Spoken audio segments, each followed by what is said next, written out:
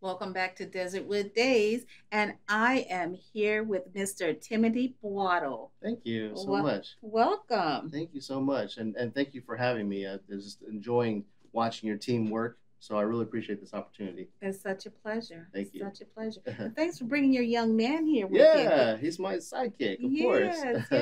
Yes. Timothy, are you feeling like you're rude today? Oh, rude all day long.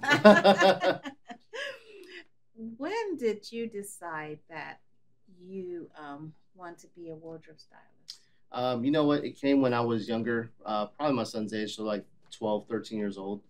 Just started going through shopping for myself when I started to get some money, and saw that these brands were just something. There was something of a lack that I think I wanted for myself.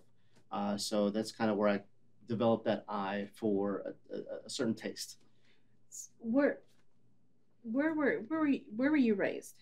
So majority of my life I spent here. So I went to college here, high school here. In Arizona? In Arizona, but Oh, I was okay. born in Germany. Oh, okay. Military brat, moved around a Okay. lot. So you saw a lot of different types of styles A lot of and culture, a lot of yes. style, a lot of color, a lot of ethnicities. What was funny though, in Germany, even though you're in another country, you're just with a lot of American other kids because they're in the same boat. Right, But right. you do see a lot of different types of things, and that just kind of comes along with things as you get older. And you know what, as a wardrobe stylist, it's nice to be able to have that culture Oh yeah, to be able to mix those different patterns and yes, materials together because a lot of people, I mean, they're born and raised one place. it's That's all correct. they know, and because they only know what we get here, hmm so that's all they see. I feel like it's almost to like your advantage, just for the fact that if you study your customer, your client, and they are from someplace else, you Mm-hmm. need to understand where they're from so that you can see Right, what kind of style they're from. right. My job And is not to, assume yeah, just because not assume. they're from Germany or from somewhere else Yeah, that they want to look that way. They may be here in Arizona and want to have a different style. So that is it's all correct. about communicating. That is correct. A lot of my clientels are professionals, so they do TV like yourself. They're in front of many people at a time doing speeches. So it's always this one look we're always trying to accomplish. Right, But there are the times where they want to attack their wardrobe, so for their personal style. So right, that's where it gets a little challenging. But that's the fun part, right, you know. right. And that's where you come in. That's right. I mean, That's why they because pay me. that's right. You're also a podcaster. That's right. Okay, but we're going to get into that a Yeah, little that's cool. later. Can you tell me about the first time you styled someone? If it wasn't myself, it was actually probably just amongst friends, and I think that's kind of where I found that this could be lucrative. Mm, I started off as a designer when I was younger, like I mentioned before. When you asked me that question, I wanted to be a designer. I knew I wanted to be one. I went through my entire school saying this is what I was going to do. But you know what? Um, it's very hard to stay ahead of the curve in designing. right, right. It's a lot of long nights of if Carrie was here, I would say writer's block. In this case, Right, designer block. right. And Of if course. yeah, if you get that, then you're stuck and you're just waiting around until something just kicks you in the butt. And you wait around, you have this thought in your mind, but you done waited so long. Then all of a sudden you see something like, that was what I was planning I on was about doing. to just say that you wait long enough, and you're gonna see it on the TV, in a Yes. magazine, on nowadays social media. It's even faster. Yes. So it's just much more easier to take someone else's brand and mix and mesh it, And make it yours. and well, and not mine per se, but just this look, Mm-hmm. and then they can say like, you know what, that's more of Tim's style. I Right. wonder if he did that, and sure enough, they're gonna see a tag somewhere. Uh-huh. That was Tim that did that. That is true. Yeah. And I tell you that I've seen that and I've purchase items Uh-huh. from someone, and then you think, oh, this is their look, their Yeah. style, and sometimes I mean, this is a designer that Mm-hmm. have higher rates. Sure. Then you go and you see the same look at a consignment store somewhere Yeah. that's like half the price. You're like, Well, I will say this, and one of some of the questions that you had sent me for this for pre-production, I was looking at them like, the brands that you've seen from years ago, the designers of those brands, those major brands, Louis Vuitton and Christian Dior, they have hired, you know, creatives like myself to further the brand. right, And those creatives jump from brand to brand to brand. right. So Dior used to work at Louis Vuitton. So as you go down the line, Kim Jones is who I'm referring to, which is one of my favorite type of person to follow. Uh, he has this certain knack for streetwear and style, and when he puts it on a major brand like this, you're just like, oh wow, it's a clash of culture. It's amazing. So it's kind of like what I do, right, just on a different scale. And you know what? And that's why you're so important also in the entertainment industry. Oh yeah, Okay, for sure. just thinking about on a film set, the director has an idea of Costume designer. how they want this character to look. That's right. What type of style? It's not about the character. It's about that whole bio on that character. Yeah. Where they're from. They're from Louisiana. Okay, you get to know that vibe and what that person would dress like. So it takes a lot of work. And the ordinary person ain't got time for all that. They're just like, I know I want to look this way. So I'm going to go to Timothy. That's right. When I go and look at just a great movie, show, what have you, I'm looking at the credits and finding out who the costume designer is, because I want to credit them when I take a picture of that and say, like, amazing work, applaud you, because you don't get that down the line. The people behind the scenes don't get the credit like they should. And they should. They definitely should, because that leads to more jobs for them. That is down the true. Line. And I tell you, I applaud my wardrobe person every time I post a picture. Okay, because I come on set. Yeah. I don't have to worry about what I'm wearing. It's already picked out, labeled, and whatever else. Yeah. Whatever the theme that we did.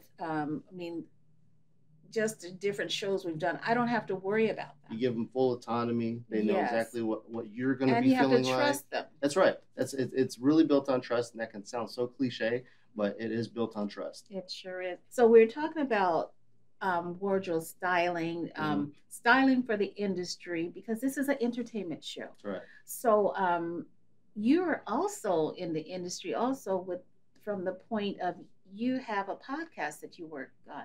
I do. Yeah, we started. We're about 22 months in. Episode 42 we just dropped recently. That's on all streaming platforms, and as well as YouTube. And it's been doing very well, especially through 2020, when we weren't doing anything, mostly. So, we talk current events, just like anybody else, to bring the audience in. We talk, sports, music, whichever. But I think our meat and potatoes, as we so call it, is dating, relationships, marriage, children, parenting. We tackle those types of topics. And that's where we get the most response. And you know what? During the time of COVID, that's what you saw a lot of. Because you know what? The thing is, people were spending a lot of time together. Yeah. They realized they didn't want to be together. Right. Which is strange. Or they realized that they were lonely. Yes. They needed some companionship. It goes both ways. Yeah. So that worked out. And meshing the two together, being a wardrobe stylist and being a podcaster, do you have a role of making sure that it all looks the way it should be, or the style is there for the show? Yes. So, just the aesthetic of the show, we all have creative direction. There's 3 of us. So it's just all equally shared. So it's a little tough when you have partners to get your point out on what you want, but you have input. I'm sure, as ownership of this show, you have some sort of input. So then there's the point where we have to agree on things. Right. But hopefully your idea shines out. But you do have to give and take and trust your partners. Right. Tell us a little bit about your partners of the Yeah. show. But first, tell us what's the name of the show? So Podcast Caviar Okay. is again on all streaming platforms, including YouTube. We probably dish one out every 2 weeks at this point, and my partner Latroy and my partner Sylvia. Then we have a videographer that comes in as well. That's our small team of people. Okay. And Latroy's a model. And he has a business of himself, and then Sylvia as well has a business as well, Okay. other than podcasting. Okay. Is either of you guys married? None of us. I was married. Okay. They are not married for sure. Okay. Okay. So you're getting a little bit of advice and opinions from all sides. Someone yeah. that's been married, okay, and single people. Yep. We are all. I could say confidently we are all dating. I don't think anybody is serious about their companions that I can think of. But I'll have to speak that for myself. Yeah, because them companions might be thinking something else than you should. Yeah. But that's a great question, and so you brought some media for us to. I did. Yes. So why don't we take a look Wonderful. at your pictures today? Great. And you can tell us what we have. For sure. Yeah. So this was done at, we kind of stumbled across this location venue. So it's right outside Sky Harbor. I don't want to give too much detail because then you'll see a lot of photos, people using it. It's just at a terminal. And this is a model that I've used probably for the last 6-7 years. Okay. Really dear friend of mine, Bokar. And I know him. You know him? Great. Yes. So Bokar and I have been friends for quite some time, and he just fits everything I have in my inventory so well. So his schedule permits everything that I do. So as you see, he just wears everything quite well. And anything that I have, he normally buys it because he's like, oh, this looks great. Let me just. And you know what? He has the body structure for this type of model also. 1,000%. Yes, he does. He's I've never seen a bad picture of him. At all. No. And even if you take a candid picture, you're just like, are you posing? Oh, no, I'm eating right now. Oh, okay. Thought it was a commercial, But this one here, another two friends of mine, Alexis and Martel, both of them models. I know Martel. Wonderful. Yeah. You know Martel. So he has his own business as well. I think the first time Martel modeled was in one of my shows. Oh, is that right? Yes. Ask him about that. That's how kind of I met him as well. So he modeled for my show like 2015, and we've been friends ever since as well. I think Alexis looks familiar too. Martel is also a bodybuilder. Yep. He has his own gym on 16th Street in Camelback. Yeah. He is doing like NPC type things, if you're familiar with that. Look, that was it might not look like, but I am. And this last one, we partnered. This was for Phoenix Fashion Week. This was a show maybe 2016, 2017. We partnered with Goodwill, which I do quite often. The marketing team over there is phenomenal. Gene Watson. And I love that pop of orange. I do. Oh, thank you. Yeah, that was kind of the idea. It was just kind of muted colors and then just that pop of orange. So that was the theme of some of the other looks. And that's all you need, a simple pop of color. As you see. Yes, that's all you need sometimes. Yeah. Yes. But thank you. Yeah. Those are awesome. Thank you so much. Awesome models, awesome designs. I really loved it. So, what's next for Timothy? I'd like to keep mentioning him. Carrie, on the way out, I asked him we can exchange information because I had began a novel. Not a novel. I'm sorry, I take that back. I began a book. Okay. It's kind of in the beginning stages, and it's been very interesting. A friend of mine had turned me on to creating a book and writing this, so that's where I'm at. And podcasting, being behind the microphone, has actually therapeutically helped me get my thoughts together. Yeah, because I always say we all have some stories inside of us to tell. Yeah, and being behind the mic is able to help me release them in a certain way that can articulate in a book. Yeah. So that's kind of what's next for me. Yeah. Well, where can our audience find you? Lovely. So Instagram, Style by Fashion Fiend, and then my Facebook, Timothy Boado, full name, and then my website, timothyboado.com. It was such a pleasure having you here Oh, today. thank you so much for having me. This is Thank, wonderful. thank you. Mhm. And thank you for joining us today here at Desertwood Days, and we will catch you next time.